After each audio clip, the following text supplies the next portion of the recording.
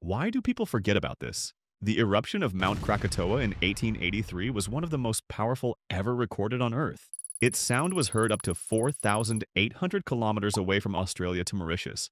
Volcanic ash spread across the globe, causing darkened skies and the sun to appear.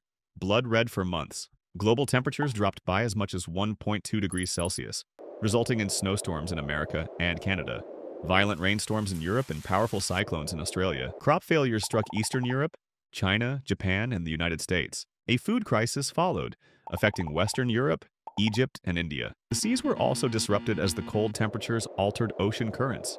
A 40-meter-high tsunami hit the coasts of Sumatra and Java, killing over 36,000 people. The waves were even felt on the western coast of Australia and as far as Africa. The eastern part of Krakatoa Island was completely destroyed, and a new volcanic island, Anak Krakatau, was born. This eruption was not just a local disaster. It altered the global climate. So, do you know of any other natural disasters as big as this one?